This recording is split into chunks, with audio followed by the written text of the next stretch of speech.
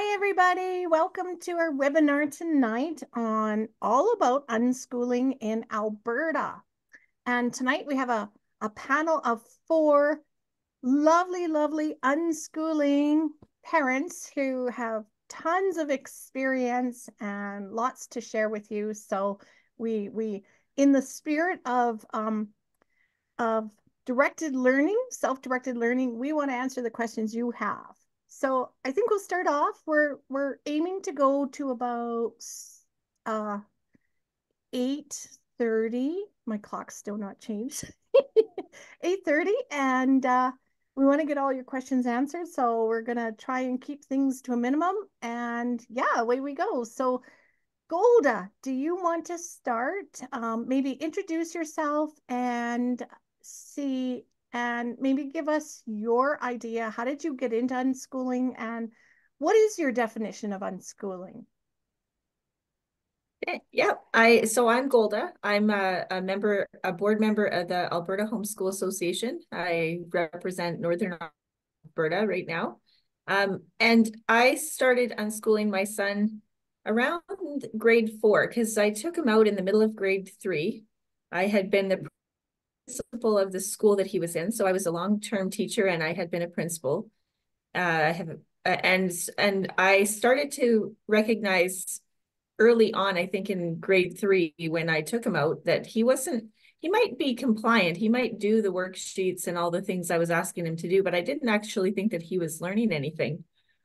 And then I met Judy, and I had read a few books about homeschooling. I was very interested in like the whole thing in Alberta, what was going on in Alberta. I was actually tasked with research with a public school division to find out what homeschooling was all about in Alberta. And I kept running into people who were unschooling, including Judy. And then I met Robin Robertson, who has a podcast, Honey, I'm Homeschooling the Kids. And her podcast was all about unschooling at the time.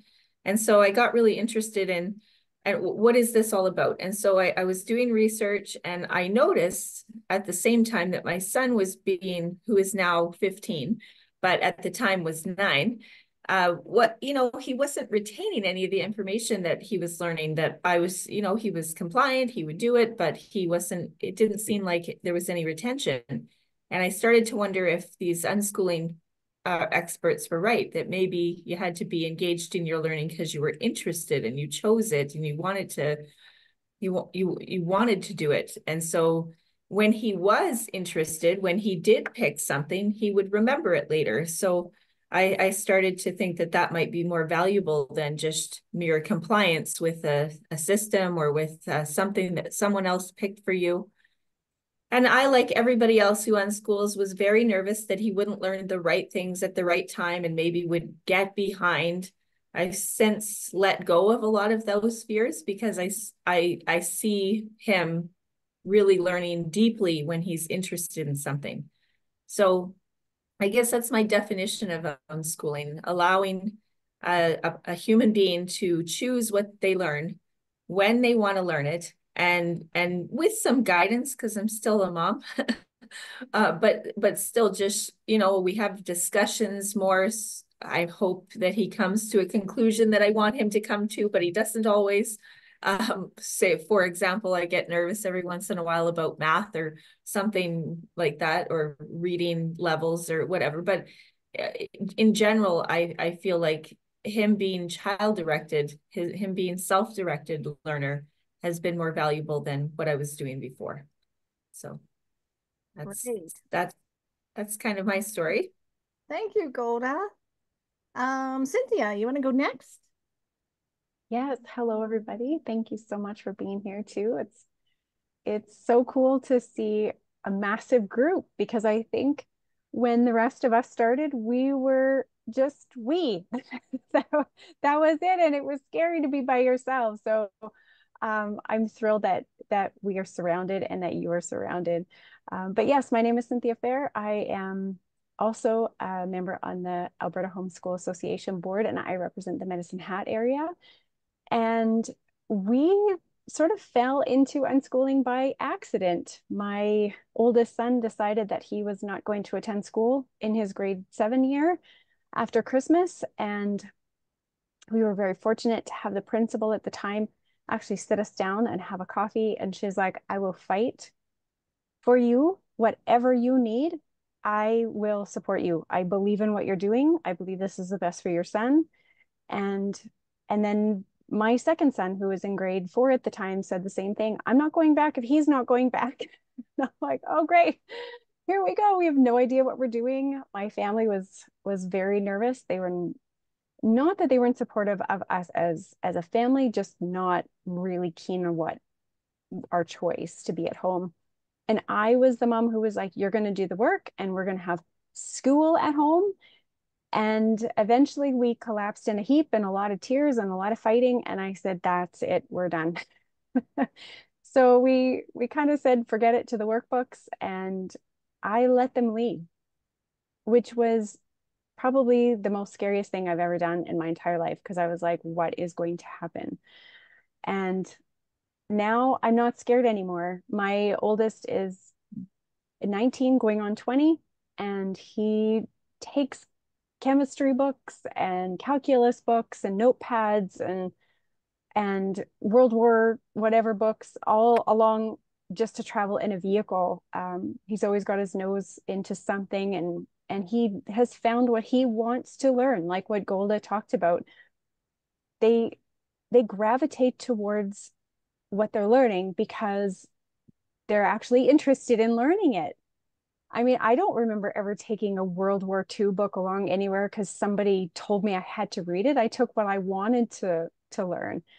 And now the second son is uh, going on 17, no longer grade 4. I mean, they do grow up, and your fears sort of wane, and there's things that you're still nervous about, but you look at what they can do and they do it. I I don't know. It's mesmerizing watching them build computers from scratch in an hour and a half because they want to, not because somebody told them they had to. And, another child will do something completely different. Both my boys are very, very different in their learning styles. The oldest one, like I said, he grabs for the textbooks, and the youngest one does not. He loves hands-on. He loves computer. He loves to play a video game that has a storyline to it so that he can read and act along the way and be part of the characters. Whereas my other son would prefer to have his nose in the book and imagine his way that way. So for us, unschooling is hands on, hands off. We learn on the go. It's sort of an all year round. It doesn't really look like we take the summer off because our summer looks the same as the rest of the year. So that has been our journey, and yeah, I hope that encourages you. Krista. Hi, everybody. I'm also on the Alberta Homeschooling Association board. I'm in Calgary. I have 2 kids. They're in, I guess, grade 4 and grade 6. I tend to forget because like when they're not in school, you don't have to think what grade they're in. And with unschooling, you're not buying all the curriculum. I did start out buying curriculum and thinking I needed to do that with my kids. And like Cynthia said, it ended really terribly in tears and sadness, and it was not good. And I met a group of friends out in where we used to live in Toronto, and they were all unschoolers and they had much older kids. And it really helped me to see that, oh, this is possible. And their kids they're okay. They're actually really good kids. And so we sort of started to lean slowly and slowly into that. And now that's really what we do. It's been pretty amazing to watch my kids growing and learning. And I guess the latest thing they've done, my oldest, she's been taking a STEM class, and they had them building airplanes out of like styrofoam. And I bought a big piece of styrofoam from the dollar store, like foam board, I guess. And she just like, I had some instructions for her from the teacher about the airplane they were supposed to make, but she's like, Mom, I just did it by myself. And she made up her own plane, and it works and it flies. And she was feeling pretty proud of herself. So it's kind of neat to watch and see their confidence grow and bloom. Awesome. Thank you, Krista. I'm still trying to get my camera working. Is camera working in your other profile? Yes, I got my phone going and now I'm trying to get rid of my I'll pin you with the other profile. Okay, thanks. So I'm Judy. I started off with my two kids in school, grade 1 and 2, and they absolutely didn't like it at all. One was smart, super smart, and was bored, and one had a learning disability and couldn't read when he was in grade 3. So I pulled them out to homeschool, and like a lot of homeschoolers, you take the only model you know, which is a school model, bring it home, and find out it doesn't work. So you're in tears, kids are in tears, work's not getting done, and you think, oh, maybe I should put them back into school and, be their friend again. So I wasn't going to, but we just slid into unschooling then. We got less and less schoolwork done and more fun projects. And we did that for the next 10, 15 years. So I have 4 sons and 1 daughter, and all of them didn't do a formal math class till about grade 8. And then they skipped grade 9. And then they did grade 10, 11, 12 in various ways, either through online programs or when COVID hit, self-taught. They just taught themselves through the textbook, and we hired tutors. And yeah, so they did up to grade 12, and then 3 of them did math 31 calculus through various ways too. So 4 of my kids went into STEM programs, and I'm not going to tell you what, because they're all in professional programs where you could hunt them down probably. But it was very interesting to see how they learned and how they absorbed things of interest to them. And it was really nice to see that I wasn't fighting them anymore. That was probably the best. So my definition of unschooling is empowering kids to learn whatever they want, when they want, how they want, if they want. So if they don't want to learn it, it's being okay and saying, wow, let it go, whatever. You don't have to learn this right now. And yeah, that's about it. So that's our definition. And tonight we're going to really, really focus on unschooling in Alberta, right? So um, maybe maybe we want to start with just addressing or emphasizing that you can unschool your children on both supervised home ed programs and unsupervised home ed programs with just the government. Okay, you can get funding, or you choose not to go the homeschool board route and have the 2 teacher visits a year and do a written home education plan. So yeah. Did I forget anything, panel? Anything people should know? No, that's a really important question that you already answered, because that's a question we see on the Facebook groups a lot is, can I'll go the unfunded route because I want to unschool, and that's not necessary. You can still get funding for all the projects and field trips that you have done throughout the year, even if you're unschooling, even if you're child-directed education. And there are plenty of facilitators out there that support that. Yes, that's interesting. Yeah, that's good. Thank you. Thank you for that. Would anybody have any questions at this point that you want to just unmute and ask? Maybe keep it quick if it's more a general question, if it's more a personal question, and let's try and make it general so everybody can benefit probably from the answer. Oh, I think we could talk too, maybe while we're waiting for questions, about how it works, like how we, the registration route, if you're going to go funded with a school board, how that works. Would anyone else like to start? Because I can talk about it forever. too. I don't take up all the time. For me, what I did was when I got to Alberta and wanted to start unschooling my kids here, I was a little bit scared because I was like, can I do this with having to come up with the plan and everything, and it was kind of overwhelming to find a facilitator, but I fortunately thought to do a search and found the Alberta homeschooling group, and there was a whole bunch of different school boards and whatnot listed on there. So I kind of went through those, and Judy also had a sheet on there with like which school boards are religious and which ones are non-religious and which ones are more supportive of unschooling and which ones so that was really helpful to find that. And so then I went through and I filled out, there's a form you fill out to, maybe someone could drop the form into the chat so that if anybody needs it, if they're starting homeschooling, but you fill out a form and it gets sent if you're going with a school board, and it's, I think, was it $901 this year that we got per kid? And it's just like you get funds back for things that you've put in your education plan, and your facilitator should be helping you to make that education plan.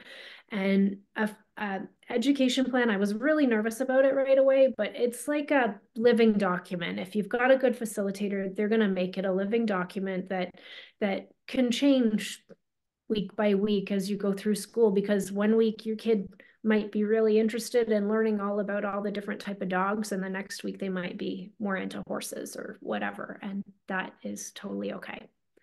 Does that cover it? Yeah, I think that's perfect. Okay, we have some questions. Thank you, Krista. That's a really good. And thank you, Golda, for posting those lists. Krista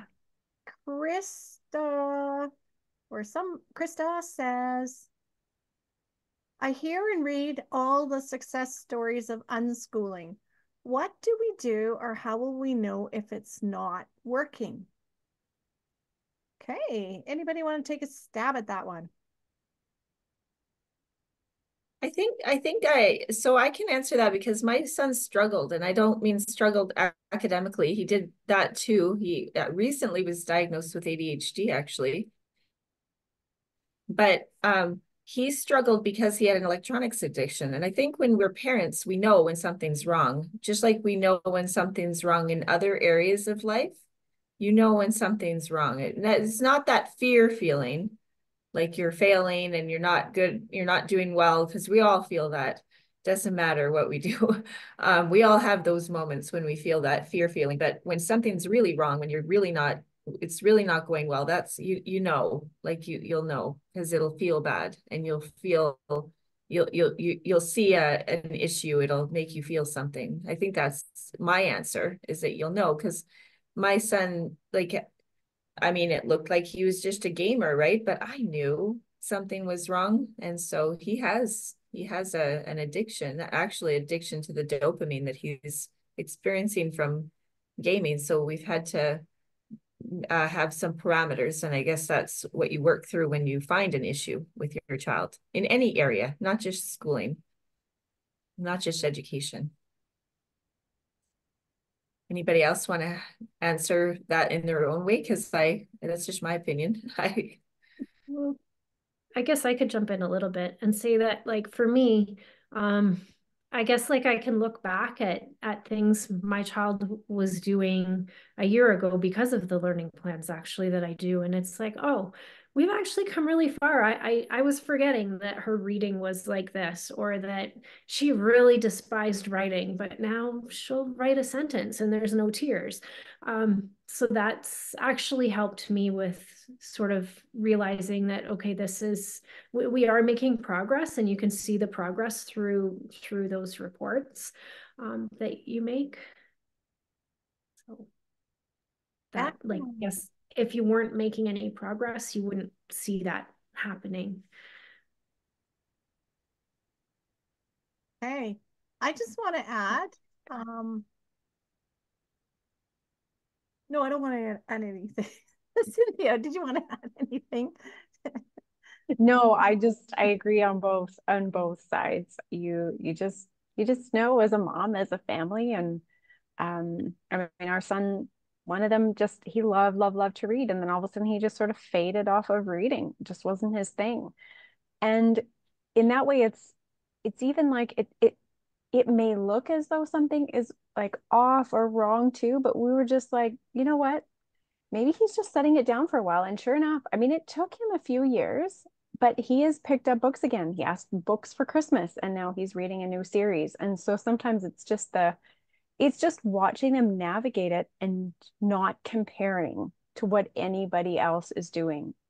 It's like Krista said, you compare to your child's chart, not, you know, Dave or, you know, Lance down the street. You compare as to what has been going on in their history, not even to another sibling, not to you in your home, your schooling journey either. Because I often think about that and it's like, oh, well, I wasn't like that when I was that age, or this is how I learned. And it's like not even. It is so very specific to them. Excellent. And I would just add to that, you know, when you see those nuggets of learning, because in unschooling, we don't have a lot of output. We don't force our kids to do exams or to write essays. And in school, assessment is the other half of teaching, I'm learning, where assessment, you have to have output from kids to assess and to let teachers know how they're doing so they can communicate that back to the parents. But you're a parent, you see, you know where your kids are at in certain things because you observe them all the time. You do not have to do assessment tools to find out where their strengths are, where their needs improvements are. So we just take that whole school piece out of there, and but you definitely focus on the successes. Take pictures. If they want to tell you about a concept they just learned about, record it. You know, you'll love looking at it later, and you will love sharing it with your facilitator too. I'm going to go on to the next question. Is there anything specific we should need to encourage them to learn? And my short answer to that question is teach them how to find out. So I think the best thing I did was got my kids on the internet really early, and they could learn what they needed to learn without me around pretty well. And we're kind of one of those unlimited families. We didn't have net nannies. We didn't have limits. We just when the kids ran into things that they wanted to question, they would come to us and we'd explain it, and all was good. So teaching them how to learn to learn. So that's my answer. Anyone else want to add to that one? I would see a library card. Like if your kids got a library card and you bring them to the library, that's just been like so good for us. Like I would not be able to afford the amount of resources on the $901 that the government gives us without my library card, because my kids, like, we get free printing from the library for the month, like up to $5 or something per card. And my kids read so many books that $900 would be gone in like 2 months. Okay, Cynthia or Golda, anything you want to add?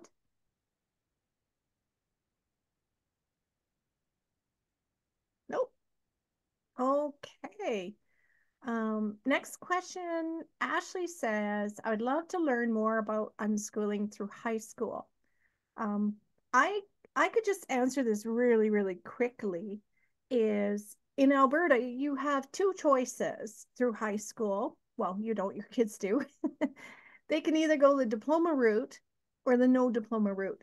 And Yeah. I'm just gonna reiterate here that That was stupid. I get you. oh, can we mute there? None of the major universities across Canada require a diploma. What they require is probably anywhere from 3 to about 6 high school grade 12 course marks. So if your child wants to go on to post-secondary, it's probably better to wait. Wait till they get to about grade 9, grade 10, and then have a chat with them about, well, what's your goal? Where's your direction? see where their interests lie, and then work backwards. So look at the post-secondary schools, look at what courses they need. Oh, wow, look, you need Math 31 and you need English 30. Well, how are you willing to go for credits in those courses? Is that something you want to do? And how do you want to do it? Do you want to learn it through online? Do you want to go to an upgrading school? Do you want to self-teach and just write the exam? There's many, many ways to do high school, because high school isn't grade by grade, it's course by course, right? So a lot of unschoolers can just bypass the entire system, go right into grade 12 at age 19, take the course, and they are very motivated at that age, and then get their credits and marks and go on to post-secondary. So that's one way. There's many, many ways. Anybody else want to add anything about unschooling through high school? Oh, I just want to add too, when you do high school courses through home education, you can very much make it your own child's course. None of my boys liked Shakespeare, hated it. So we just simply decided we're not doing Shakespeare for our course mark. Yes, they're going to have to do something for the diploma exam, but that's all they wanted to do, and that was okay. You can really, really modify while still meeting the course outcomes, depending on your board, of course. Okay, anybody else want to add anything about high school? I think too, a lot of it, I don't know if I had to leave because I was getting a phone call I couldn't miss, but I think too, a lot of people are interested, a lot of kids are interested in trades, and for trades, you only need 5 courses. You need math 10-3 and 20-3, science 10, and English 10 and 20-2, which is the lower level English. And then you can become an apprentice, and then you can get into trade school. And most of the trade schools that I've seen so far have accepted that as the minimum requirements in Alberta, depending on the program, because some are more competitive than others. But that's usually adequate to get into an apprenticeship for a trade in Alberta. So that's something that I'm looking at too, because that's what my son is kind of geared towards, is the trades. Yeah, that's such a good point, Golda. And to tag Judy in that also is, yeah, working backwards. Because when we went to the college to meet with one of the entry officers or clerks or whatever to help us decide, okay, what does my son need to have before he's going to apply? He opened up the book that shows you actually what you need and what you don't need. And it was very interesting, his wording. And so he said after the age of 20, like when they become a mature student, it changes dramatically. A lot of times in colleges, they'll accept a high school diploma for those first 2 years, but once that child becomes a mature student, they need some course marks, really. I think he said in government and in healthcare, oftentimes they require a diploma, but there's many, many, many other trainings and courses and things that you do not need a high school diploma in order to get in. So it's great to look at that, because he said there's no point for any student to slog through a whole bunch of things that they do not need. And sometimes high schools, or other parents that you talk to, this is where the comparison thing is. Don't ask other parents, go straight to the root, because they don't really know how the system works. And he just told us, he's like, Mom, he said, this is all a game. You just need to know how to play it. And I was like, oh, he just said that. Those weren't my words. Those are his words. So it's really, really good if they have any idea of what they, are interested in, to start there and then work on that stuff. I mean, no learning is a waste. You will take it with you wherever you go. And when you do that, you talk to those people, sometimes you find out about other things like micro-credentialing, where they can take, small little courses that are very, very minimal cost between the ages of 16 and 19. My son was able to participate in a skid steer course, and he got his first aid and CPR, and he got his forklift. He can take crawl space and fall protection. All of those courses together, if you were to pay full price, are like $1,200 in Alberta. And he paid an entry fee of $100. When he completes everything, he gets his $100 back. So it's all free. And they offer that every now and again in different communities. So there's just, those things look really, really good on a resume. And my son was like, I don't know if I'll ever use it, but it's kind of fun just to take it, just to see what's going on. So that adds course credits also, like high school credits. He gets that sent to him, and it's all recorded there. So anyway, extra thoughts there, but some things to consider. Thank you. And Golda, your son's approaching high school. Anything you want to add to that on how to unschool through high school? Yeah, I guess unschooling is child directed. So if he wants to finish high school, it's just giving him what his choices are, like finding out what it is myself, and then telling him what all of his choices are so he can decide what he wants to do. Right now he's leaning towards the trades, but I also know how to get to get the other things later if he wants to. So, and Judy's book is excellent for Unschooling to University if anyone is looking for a written format. We should probably answer some of these 101 questions though, because I know a lot of people don't know what the process is. They're switching provinces. They don't know how to even start homeschooling at all in Alberta, unless we want to continue with the high school. If anyone else has anything to add, sorry. I see a lot of questions about like, what's a facilitator? How do you do it step by step? I think we should. And you know what? We're gonna do sometime in April, we're gonna do a high school one. Yeah. So be sure to sign up for that, because I am the queen of unschooling high school. So I would be very happy to just talk you through how to do it all, because it's very good. Okay. So And it's and there's one up on the website already, right? oh yeah, there is. Yeah. Yeah. And it's definitely got an unschooling slant. So it's the easiest way to get those high school credits for getting on to where they want to go, right? And my one of my kids became an engineer, and he didn't even graduate before he went to engineering university. So he was in year 2 when he got his diploma. So don't let anyone tell you that they need a diploma unless the program tells you that. Okay, so Martin says, hello, everyone. I'm completely new to all this. Son turned 5 this summer, made the decision to homeschool 1 week ago. Would love to know, preferably step by step, what I need to do. Anybody want to just highlight what it's on our website under first steps. So I know it's a lot of reading, but I think now is the time people board shop. Wait, we're in March. Maybe more towards March, April, because the budget just came out last week and the boards are still deciding what they're offering for the fall. But yeah, I think it's just deciding if you want to go supervised with a homeschooling board and get funding, or do you want to just notify with the government, send that form in, and that's it. That's all you do. And there's no funding with that. And to go with the board, so when we say board, we mean school board, and boards are there's 2 kinds of boards. One is one run by a board of trustees. That's either the public school divisions or the Catholic school divisions. Those are run by boards of trustees.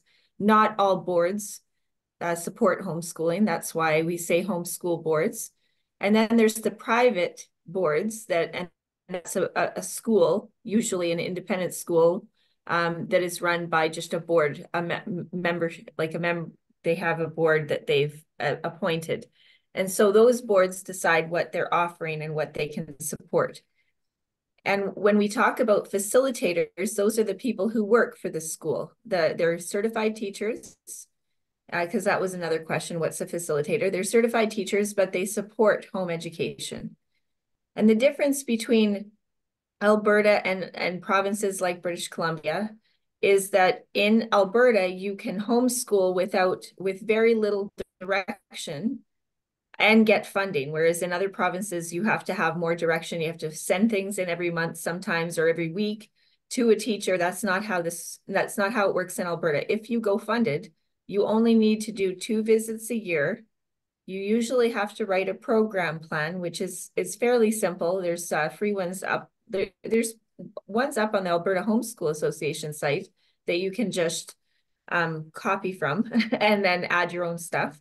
And then you hand in your program plan. Some boards have like a checklist that they ask you to form that you fill out, and that's your program plan. So you have to write. So the first step is to choose a board or a facilitator, register in September or August or whenever you choose them. At first you're board shopping, then you're deciding which one you want to go with. And then you register. You'll have to fill out a form called the home notification to home educate form.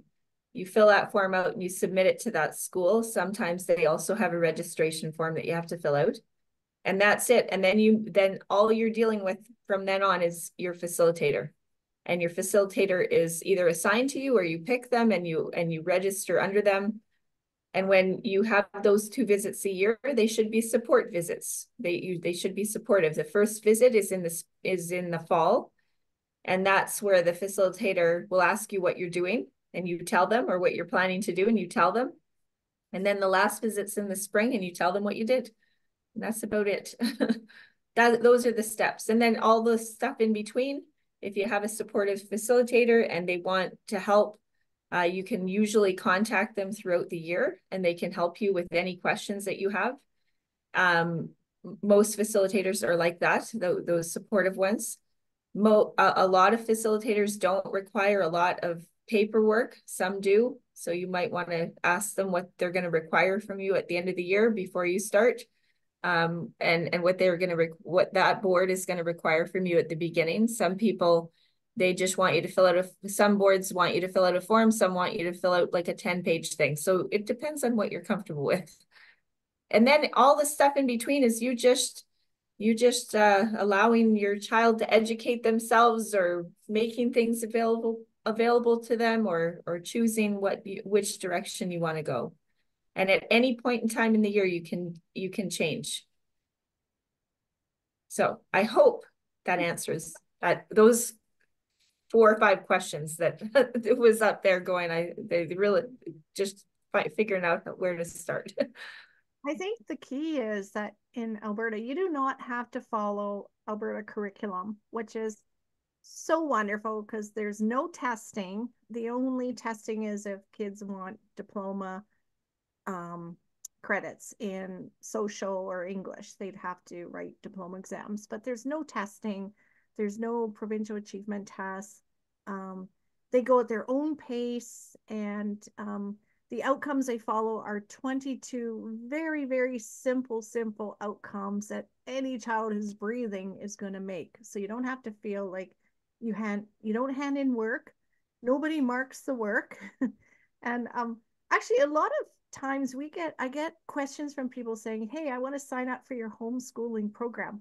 And I have to tell people, we don't sign people up. We just support them through the system.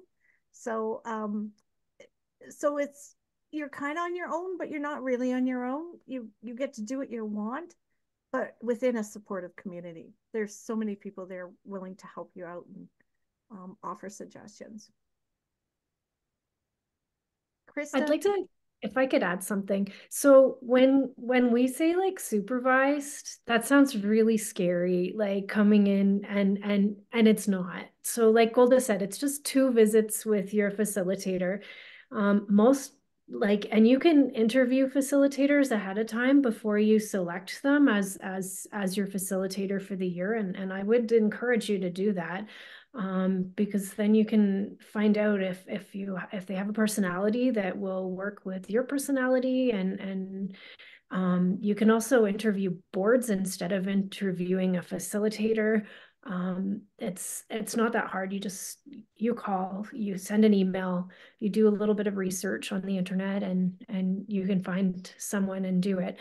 if you go unsupported, you're not going to have any support. So like it's a really good idea, I think, to go supported, because you get that some of the boards offer like field trips and different things and different community groups that you can be part of, and having a community as a homeschooler is so important. Like I can't even tell you how important that is. It really helps.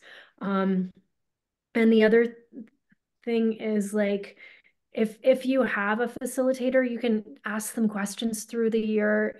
It's really good, and it shouldn't be hard to go support it. It's not. So I just want to make sure people understand that who are new, if that makes sense.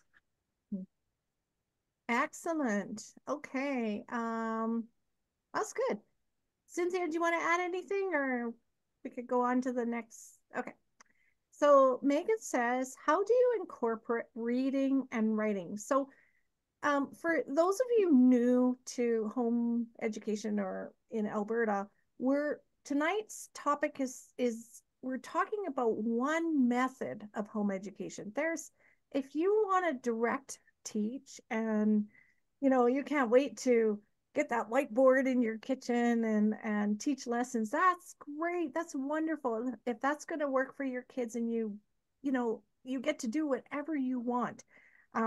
Tonight, we're talking about a method of home education where children find their interest just by living life, and you just kind of run with it. You facilitate their interests, you get them what they want so they can explore their interests more, and they learn pretty well all the outcomes of the Alberta curriculum through play and their interests.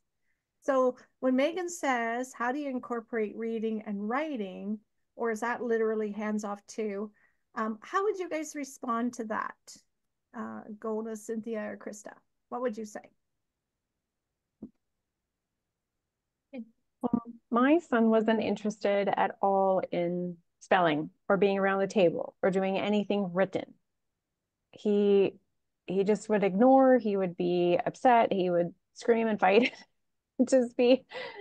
just not enjoy it at all. And so we actually, for him, what worked is we would sit and read words out of books or dictionaries, things that he was interested in, and he would spell them verbally. So we did it completely verbal instead of doing directly with a hand and a pen and all of that. He doesn't enjoy cursive, but he can write. And yeah, so it's for us, it was much more on the verbal side of things, and reading came fairly easy for both of my boys. But for some it doesn't. Maybe I should pass that over to Krista. She does a lot of her passion is literacy. So I'll give her the floor for a sec. Okay. Well, so for me, I guess I can go to the question about how do you incorporate reading and writing? So my kids, I've been unschooling them for a while now. My kids, I take them to the library and they find books that they're interested in, and they want to read them. So I'm pretty lucky that way. They love to read, but from the beginning, I was always reading to them. I'd find books that I thought would interest them. I'd let them pick books out, and then I would read them to them. Or if they were into Lego, we'd get books about Lego things or origami, and we'd try and make them the origami items. We did a lot of stuff like that. We listened to a lot of audiobooks. So when we're in the car, when we go out for a walk, that can actually motivate my kids to listen to an audiobook while we're walking, because otherwise walking is quite boring. Even sometimes eating breakfast, we'll listen to an audiobook. So that helps. I get them to incorporate writing through a lot of daily life stuff. So it's oh, we need to go to the grocery store and we're running out of milk. Can you just write down milk on the grocery list? And so they'll do that, and things like that we have to remember, or adding things to the calendar. I get them to do that with and so that's how I kind of started out incorporating reading and writing, if that makes sense. And they wanted to do it. They wanted to help out, and they wanted to be part of it. So. And my son wasn't interested in writing at all, and still isn't really. Although he decided from some kind of social media meme that cursive writing was like because he can read now, and it took him a long time to learn to read, but he decided that cursive writing was actually a secret code for adults, and now he's motivated to learn how to do it. So he decided that, and he decided that he was going to learn cursive all on his own. I didn't even need to. So there was another question up there about like, is there anything that you should encourage them to do? And I think that life will encourage them, like when they realize that other people do it, and it's not just a thing that grown-ups make kids do, they get interested in it. So it's like the reading thing for him. He felt forced, and he doesn't like to be forced to do anything. So in grade 3, when I took him out of school, he still couldn't read, even at a grade 1 level. And at some point, he saw a book in a bookstore that he wanted to read, and he was suddenly motivated to learn. He's like, so that's what books are for? They're for learning things? Yes.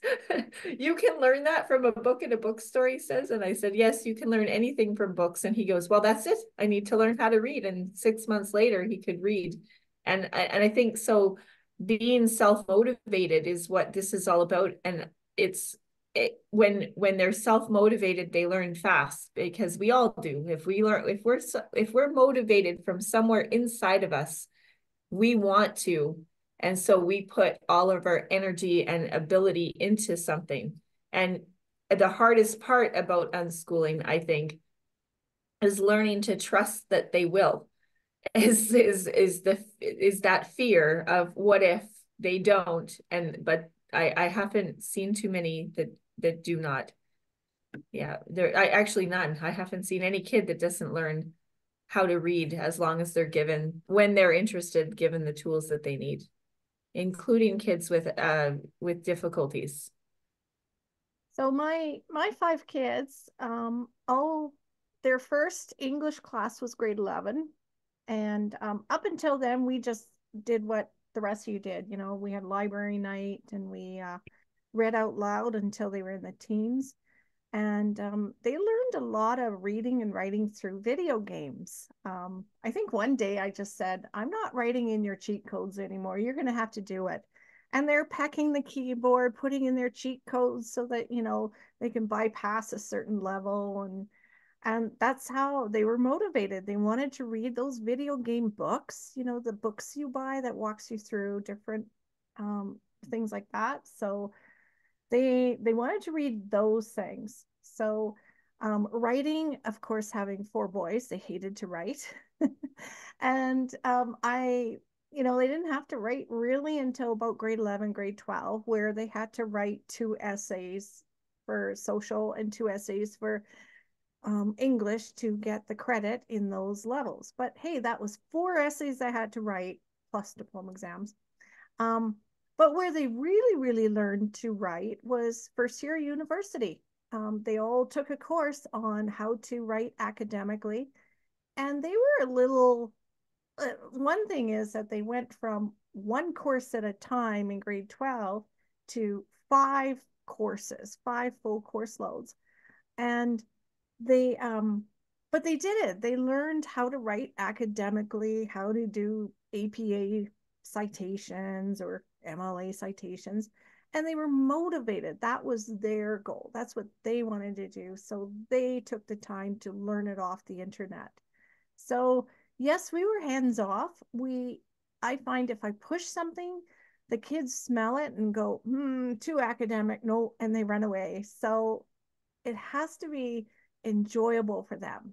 So anything that's enjoyable, they will love to do. Anything that they feel pushed to do, they won't love to do it, and they'll resist. And they could have a what do you call that? A hang up about things if you push it too much. You know, then they see themselves as a very poor learner, and you don't want that. You want to encourage the love of learning to write beautifully. And that comes, it absolutely comes. Okay, I think we finished that question. Lionel says, how do we know and follow child's lead? Is it more through exposure? Say read alouds, baking, nature walking, then see if they're interested, then just go with it. I'm doing inspired Waldorf curriculum, and often we just do what interests him. He's kindergarten. So how much do you expose them to other things? Do you guys strew? Do you want to talk about what strewing is?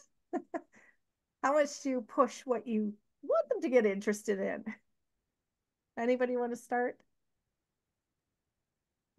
I personally tried that, but he resists my attempts. Some kids do.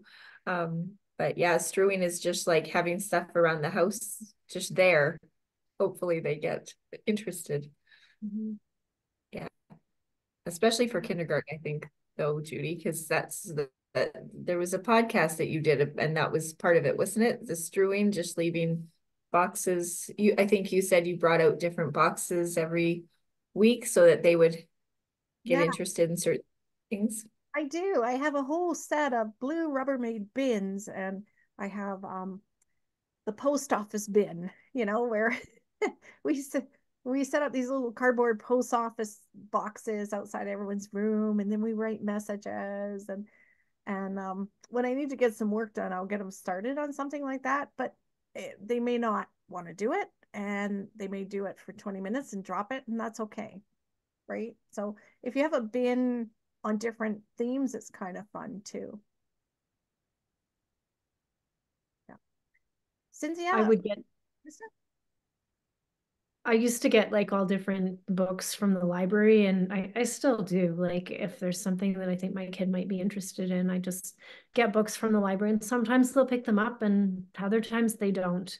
And that's okay. I just, I think it's important to offer them different things. Like, would you like to go try laser tag? Would you like to go to the zoo? Would you like to, because sometimes if you don't offer it to them or talk to them about it, or if they don't learn about it or see it in a book, then they're not even going to know to ask. So I think that's kind of an important thing to do when we're unschooling. So, and of course, they aren't always going to take you up on it, but sometimes they do. Yeah, sometimes they totally do. And sometimes a friend comes over and something that they wouldn't have even normally thought of is to go dig through the recycle bin and make something. And, my son wouldn't necessarily do that on his own, but, another friend who, he keenly enjoys his interests also, it's like, ooh, what are we doing? This is really cool. He never did ever go to that bin again, except with his friend. And they would come up with all sorts of wild and crazy things. And funny about that, my kids have pretty much cooked and baked alongside me. And, they wouldn't necessarily, jump into it if not invited. So sometimes like these gals have all said just inviting and saying, hey, do you want to cook supper with me tonight?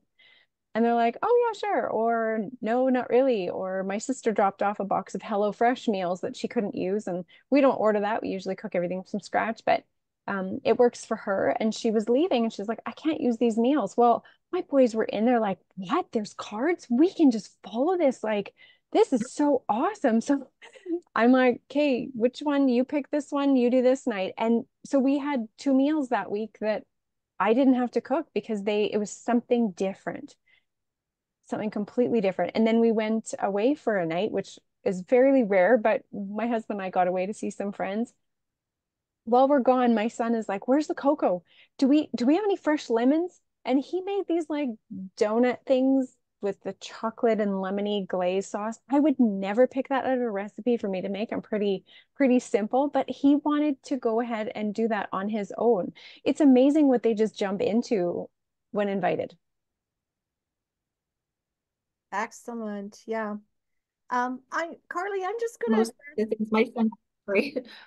of the things my son got into or interested in was something he saw on YouTube. I'm just saying that's a good a good way. Okay, sorry, Judy. I think that is a good concern because a lot of parents just watch their kids on YouTube and worry because they're not doing anything that looks anything like conventional learning.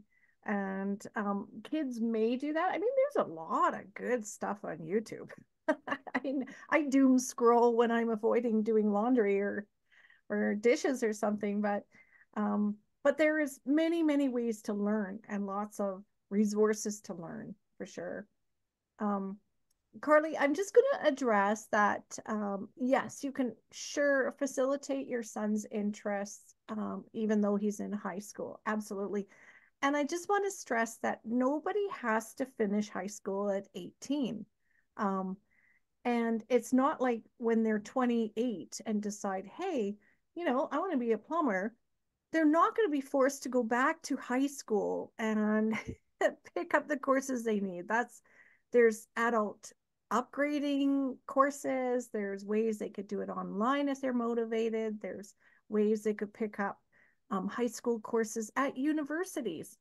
Now they're paying university prices, but they're getting into the groove. So education they don't need to have it all figured out by age 18 or 19 or 25 or 40 or even 60. It's a journey. It's not a race. So I wouldn't worry at all. So that's my spiel. And apparently Alberta's coming up with their own GED for those people who need that. Yeah, that's pretty cool. Because the GED is ending in May. Yeah. Yeah, I was going to say I didn't start university till age 27. I was a waitress first. And I worked in retail and decided at 27. And actually I found out through that you don't need a high school diploma in order to go to university. Surprise. Especially if you're 27 when you start. Right? Yeah. Exactly. Yeah, you don't. Yeah, interesting. Do you think we answered everybody's questions? Do you have more I questions? think there's Carly. Carly has a question here. She says, sorry to go back to high school. My son is going into grade 10 next year and has autism. He probably will not get his diploma at this point. Can we facilitate his interests even though he is in high school? Yes. Yes, you can. Yeah, in fact, it's even more freeing if they don't want to get it, if they are not going to get a diploma and that's not a possibility or a probability. I mean, he can always go back later and challenge diploma exams if he decides to. But if high school doesn't mean you need to have credits or need to be working on credits, it just is an option. And so if they're in high school and they decide they don't want credits and don't want a diploma, there's other ways to get what they want. And so if you can let that go, you can let go of the expectations that he will get. If you're going to let go of the expectation that he gets a diploma, you can do anything. I mean, there's massive open online courses in almost any subject that a kid might want through universities for free out there. There's if he wants to do coursework, instead he could be learning how to fix cars or learn how to be an amazing baker or whatever path he wants to take. And it doesn't have to be for a future job either. It can just be so that he is learning something that he's interested in, which people do anyway. We all do that. We all get interested in certain things and then take off with it and dive headfirst and learn everything that we can about it or everything that we're interested in about it. And then we stop and we go to something else. I think almost all humans do that if we allow ourselves to. And Carly, my son has an autism diagnosis also, and we are still not sure exactly what a diploma would even look like for him. I go back and forth with that all the time. I literally slide on the scale, and we will have a new facilitator this year, and I have to talk to her about that because I still haven't, I don't know and he doesn't know. And so we sort of feel like we're at a bit of a standstill with that. But one of the things, like going back to program plans, and we have done this even in like grade 8, grade 9, and last year grade 10, we put on his program plan personal hygiene, because that was a very difficult thing for him for a long time, for him to learn how to do a shower. Not that I had to be in there. He didn't want me in there, but even for him to get in there on his own, it was a very difficult thing. And so that's one of the reasons why I absolutely loved homeschooling, is because, or unschooling specifically, is I can write that on the program plan and we can go back and go, oh my goodness. My husband and I still stand in the hallway with literally air fist pumps. And we're like, he is in the shower. Like, we are so excited. And that's progress for us. Somebody else, that might have been something they did at 5 years old. My son didn't do that until he was like 15. So these are the most amazing things that you get to walk your kids through, or they walk through also. It's for us to celebrate too, but they're celebrating, like, I did it. Now I can do something. And it can be as simple and as important as being able to get in the shower, putting deodorant on, making sure you have clean clothes, and realizing that, physical care of themselves is also a great learning curve for some. Cynthia, I love that. I when my boys were around 13 too, we definitely put that on our program plan. Like, It's a must. I wrote down that you probably get your soap reimbursed. Do you? I hadn't thought of that. I should have put that in. Put my receipt in for deodorant, soap, shower gel, whatever. My water bill, maybe. Why not? Put it on there. Yeah, that's right. Well, if I can get internet covered, and that's for like most everything else. If we're doing personal hygiene, maybe it's a percentage of that water bill that I could get reimbursed. I think you could argue for that. And just want to tell everybody, your kids are funded until age 20. So yes, if you're an unschooler, you're covered. You can keep claiming, your soap or your hot water or your internet for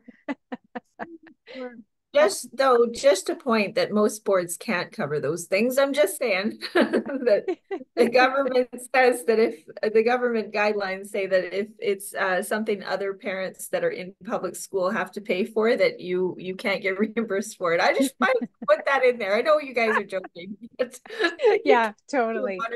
Don't mislead these nice people. Yeah, sorry. Yeah, I pushed the envelope.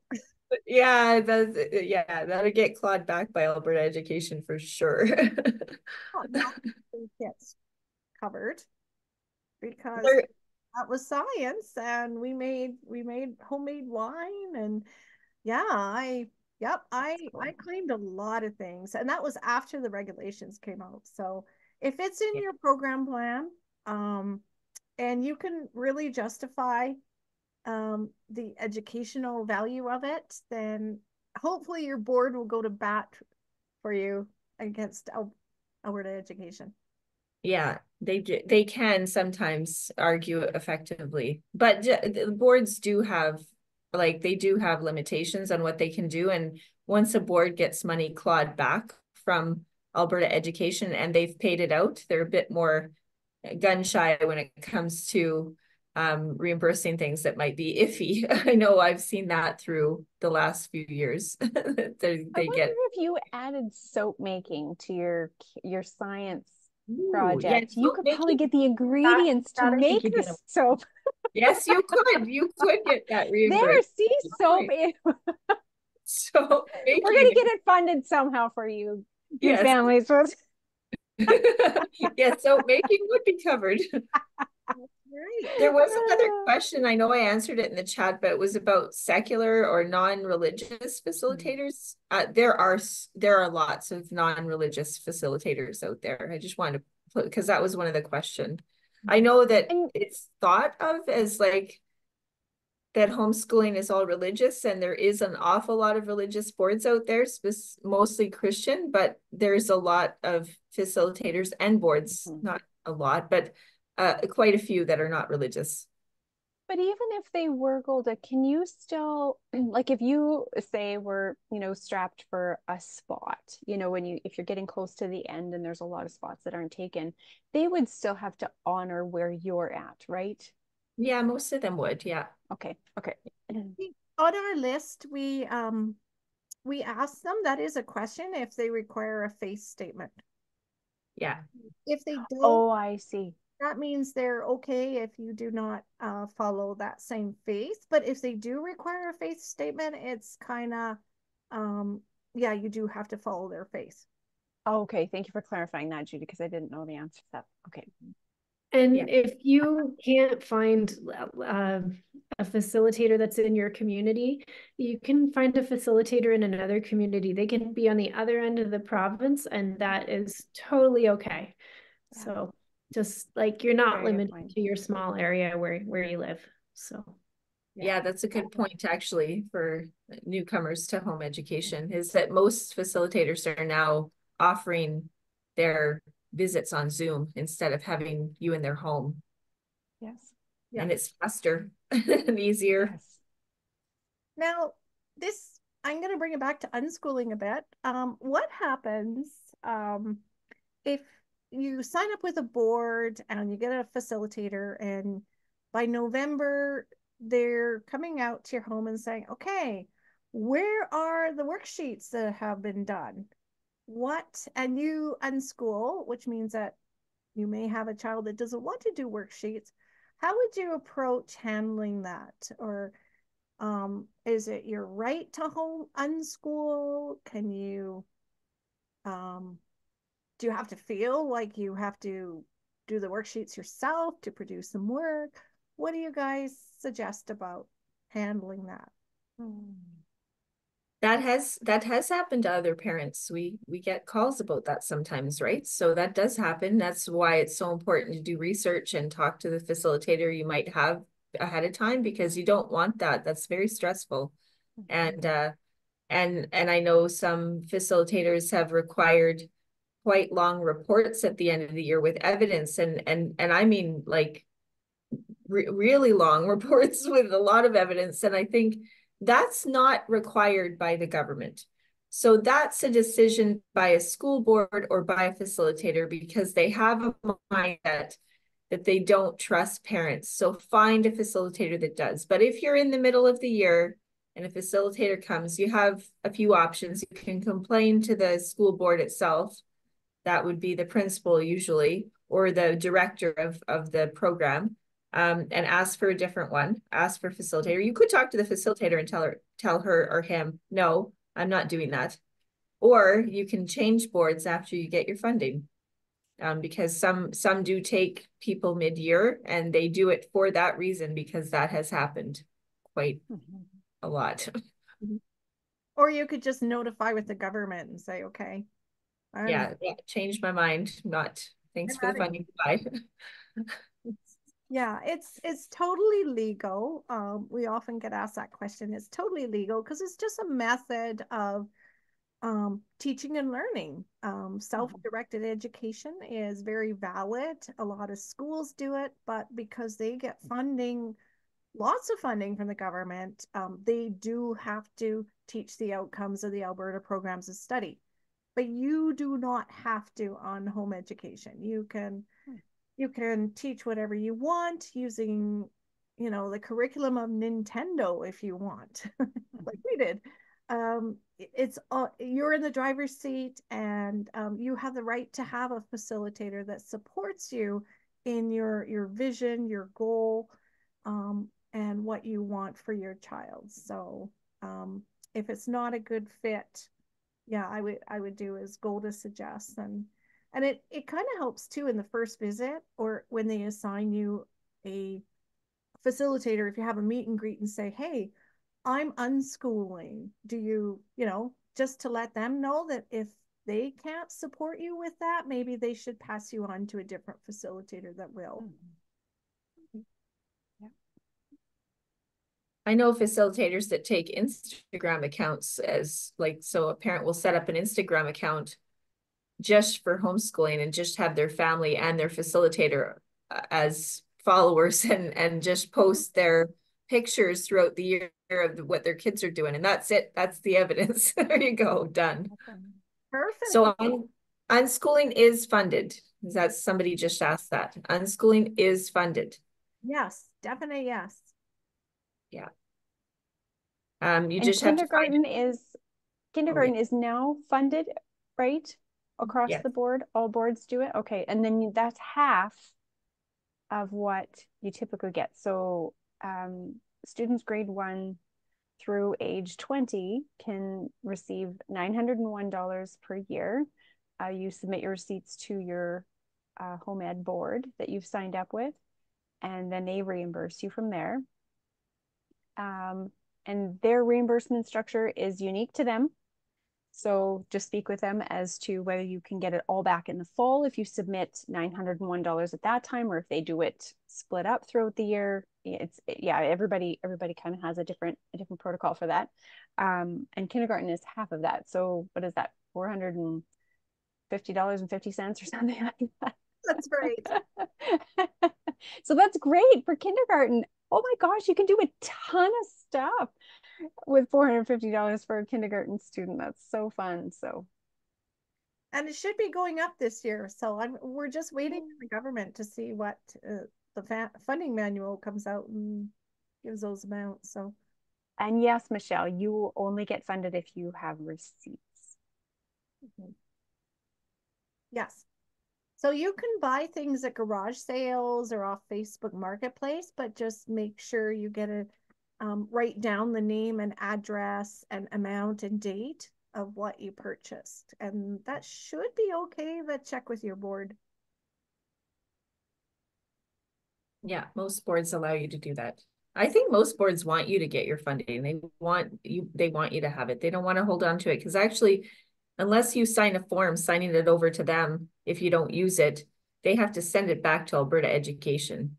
And I'm sure every board goes, oh, do they claw it back?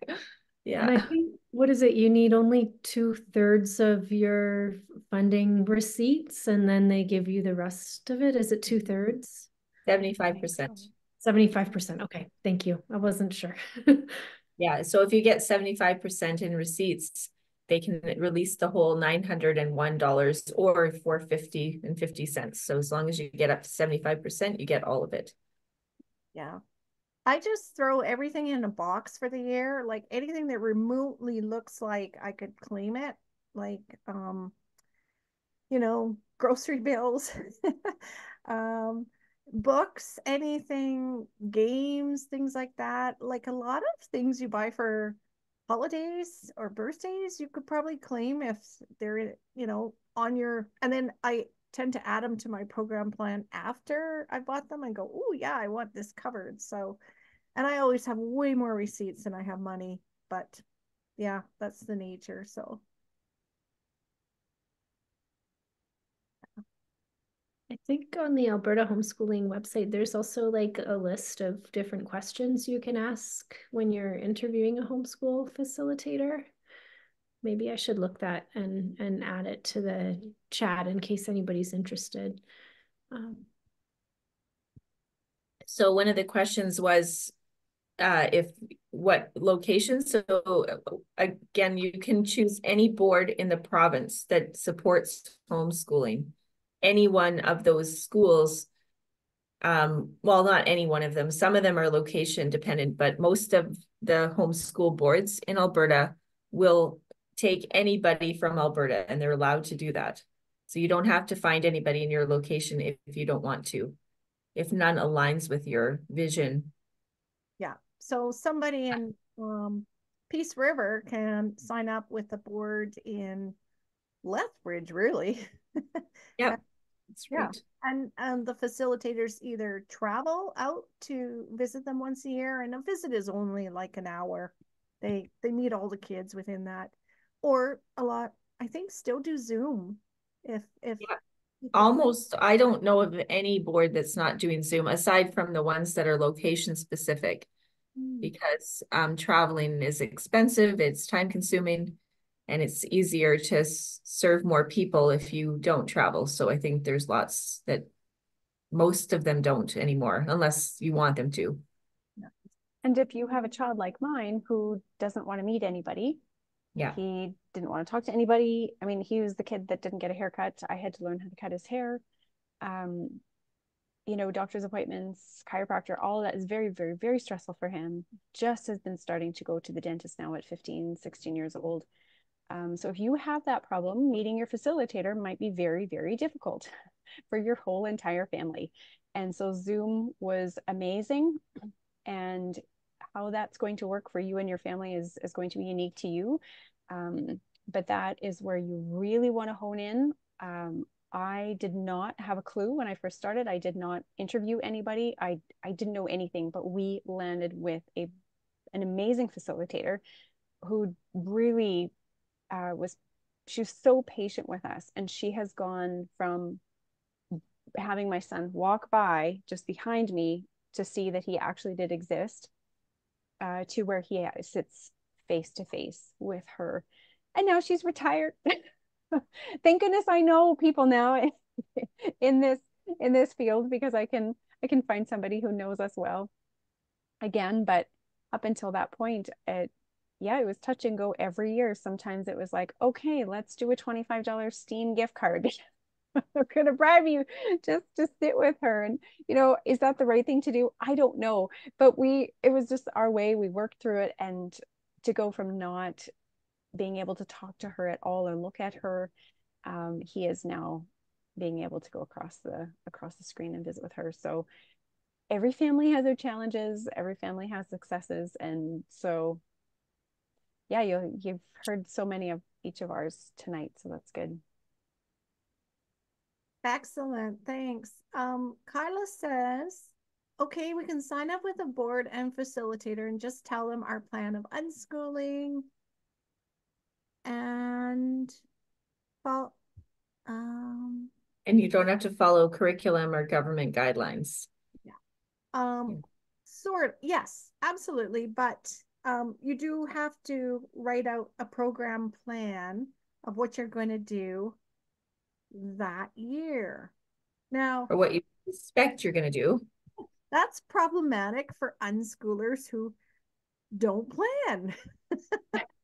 So you can keep it as vague as possible. Like you can write down under activities that you're going to go to the library once a week. And, come in the spring, maybe you didn't go to the library once a week. That's okay. You can put that down. It's a work in progress. Nobody holds you to what you write in there. One year we all start the year with all these plans and goals, and then we feel shorted at our spring facilitator visit and go, oh gosh, I have nothing to show her. We didn't seem to do anything at all. And we worry, and that's not true. Kids breathe, they're going to be doing something. So you can change that at any time. Don't let it seem so intimidating. So yeah. Anybody else want to add to that one?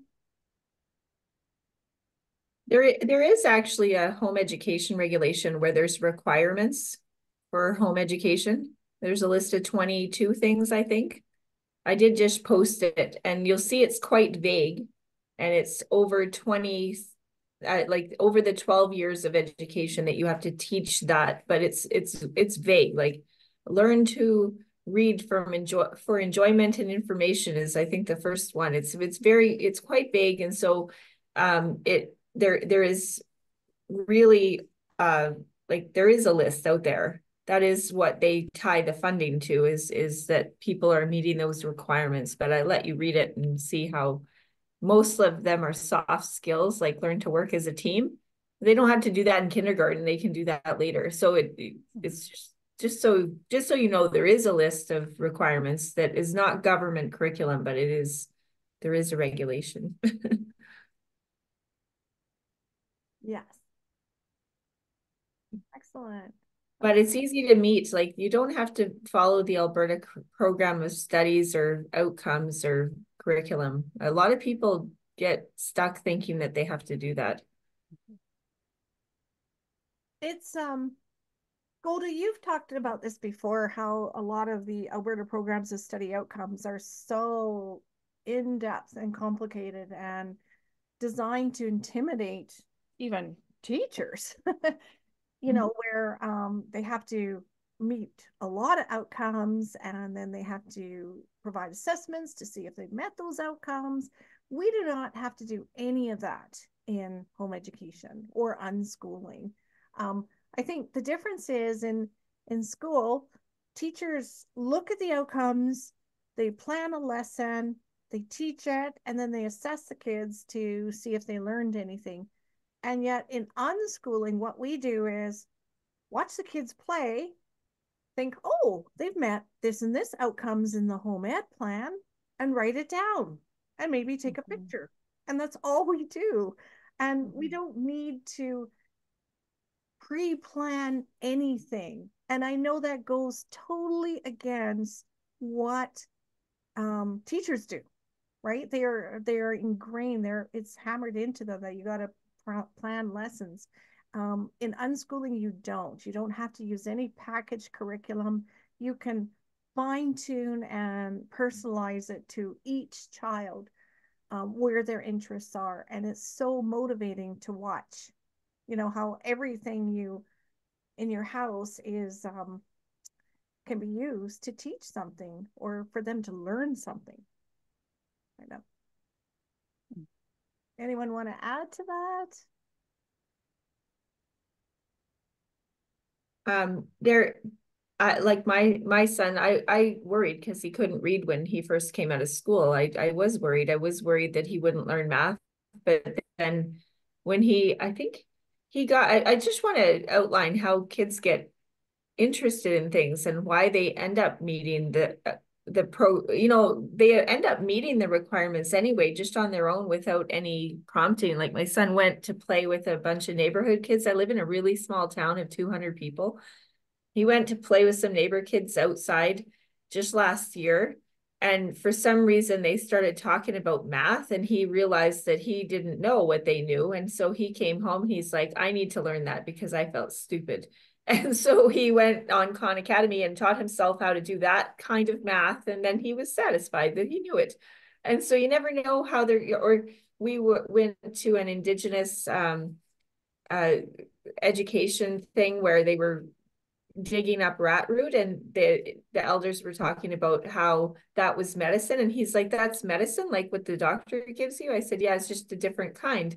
And so he got interested in herbal medicine. And I'd come into the kitchen and he'd be boiling dandelion roots or whatever he was doing. I wasn't allowed to touch it because I might wreck it with my energy, he said.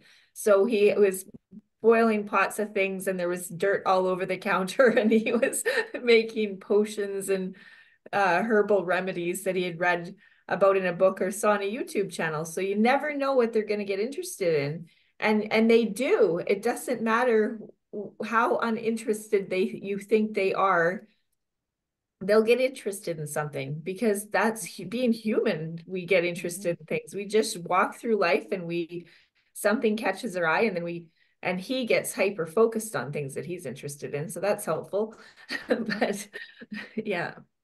That's so true. I got to tell you, my son at 13, he and his homeschool buddies were doing a little class at the CBE school up in Wildwood.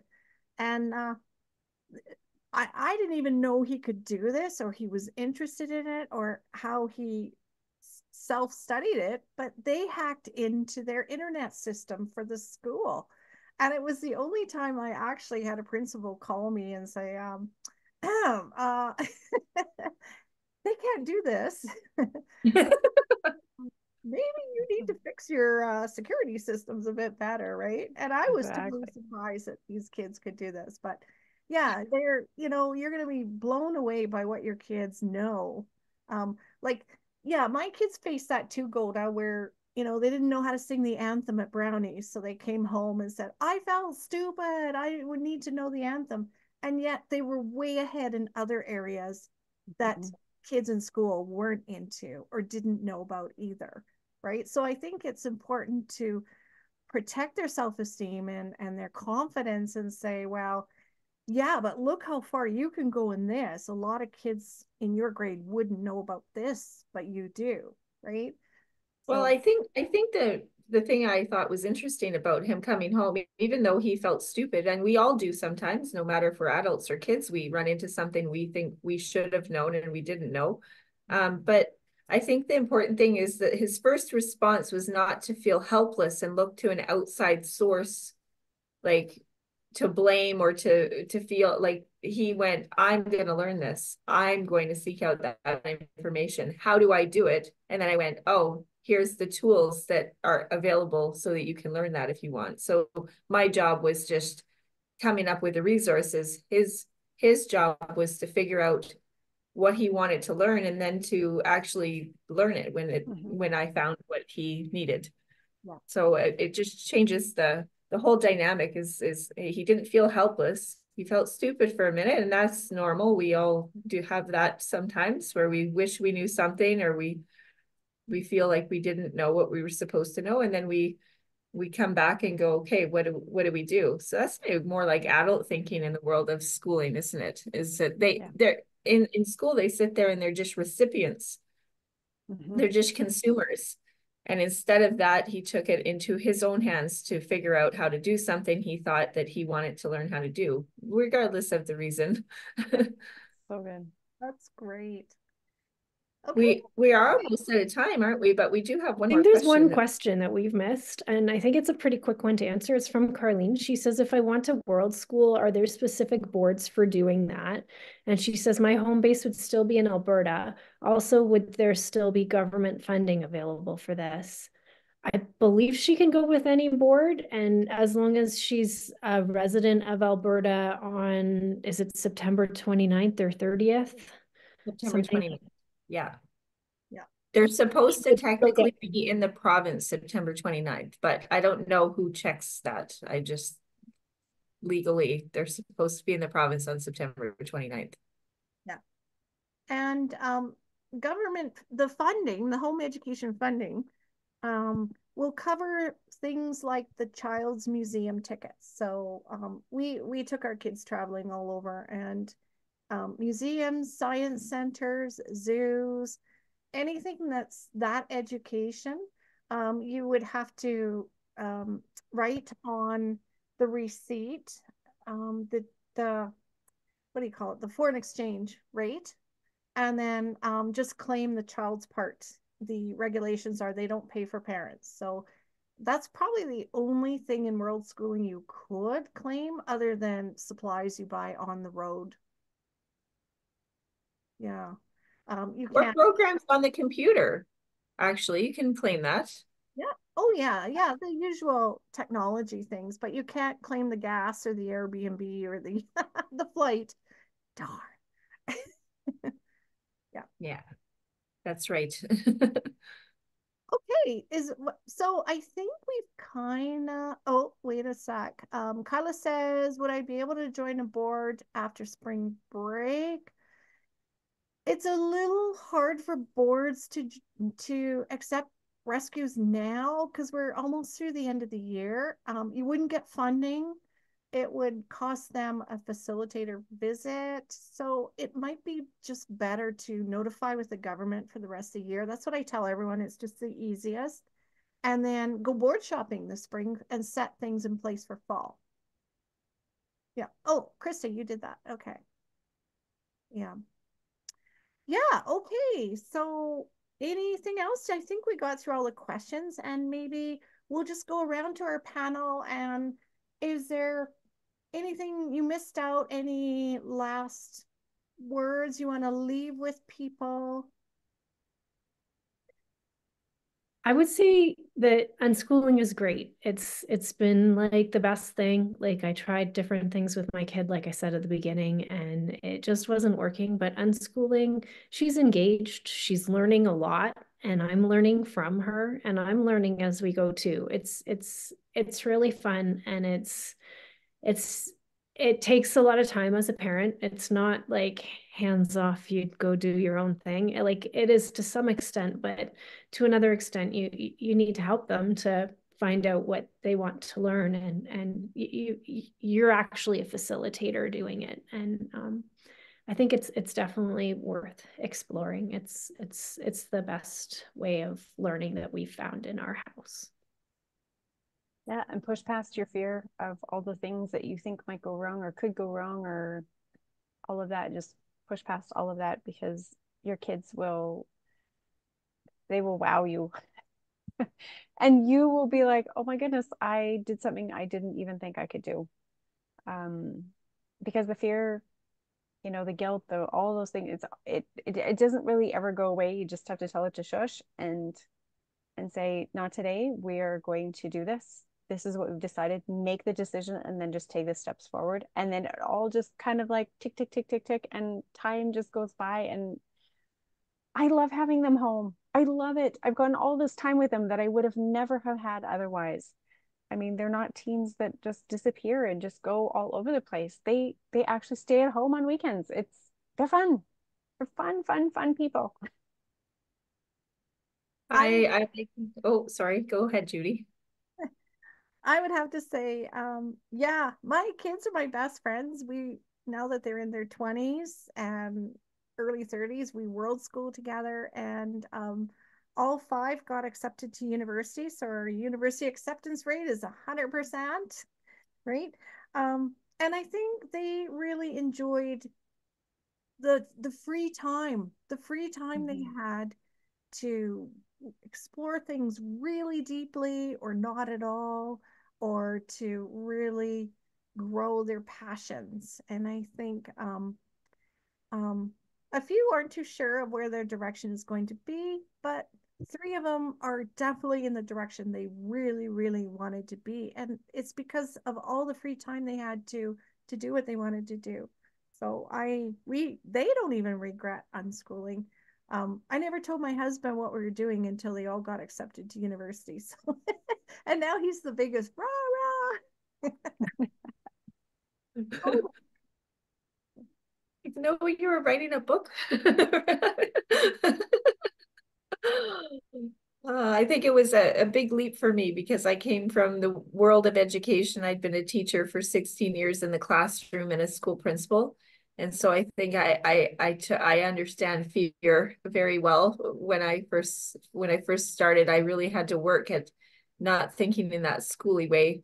But I do agree, and I've seen a lot of people change their relationship with their children, and their children changing their relationship with their siblings. That's what one of the best things about that is, that it just changes because they don't have that stress of the school system and the competitive nature of, like, a negative competitive nature in the school system. And when I was a teacher, I noticed that kids that were homeschooled or unschooled would come into the classroom, say in grade 10 or 12, because they wanted something, they wanted a credit or whatever, and they'd take my class. They were the ones sitting at the front of the class, like avidly interested in what I was saying. It's almost like the Twilight Zone, because here you have a class and you're used to having a class full of kids that are not engaged in their learning, that don't want to be there, that are like on their phones or doing whatever, trying to distract themselves from the pain of sitting in a classroom. And then this one kid watching you and hanging on every word that you say. And it's like, what is going on with that child? And I'd ask them and they'd tell me that they'd been homeschooled. And I'm like, oh, so they get engaged in their own learning. They get really interested in learning, and because it's a process of something that they think is fun. They don't have that idea. And colleges and universities are reporting the same phenomena when they have a kid that's coming out of home education programs.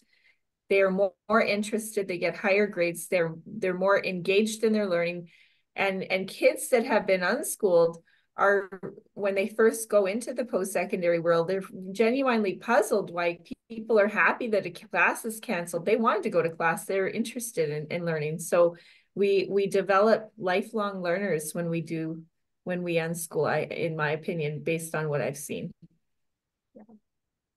Great. Well, thank you, everybody. And thank you for sharing this evening with us. Thank you, Golda and Cynthia and Krista, and for sharing your knowledge and experience. I think that was helpful. And thank you too, Judy. Yes, thank you, Judy. well, this is great. So yeah, stay tuned. I know we have gotten quite a lot of requests for homeschooling 101, so we're gonna have to talk about putting one of those on before school's out, and because we'll get other people after spring break wanting to pull their kids out. So stay tuned. Yep. Well, stay tuned also for the high school one, and we'll put it on the front page of Alberta Homeschooling. So thank you all, and we will close off. Okay. Good night. Thank Good you. night. Thank you. Questions? Thanks for coming.